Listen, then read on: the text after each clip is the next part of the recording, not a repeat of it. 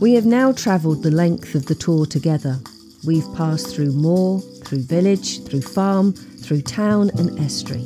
To travel the Tor is to dance with time and language. Names eddy and circle back on themselves, appear in multiple places at the same time. The Tor is at the source and the sea and everywhere in between simultaneously.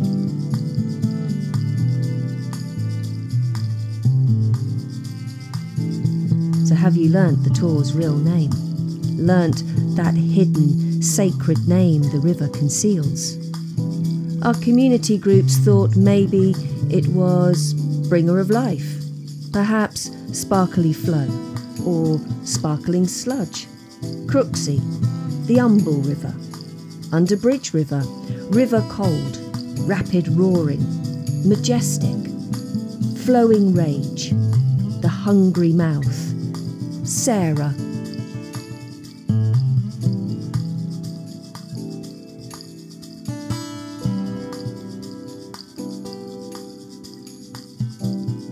But how can we possibly know the Tor's real name when our access and connection with the river is so limited? We don't know the Tor's many twists and turns.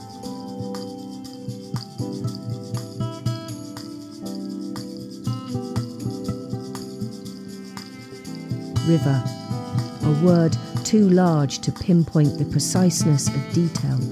A word too small to describe the enormity of water slipping through landscape. A word too shallow to explain the depth of feeling.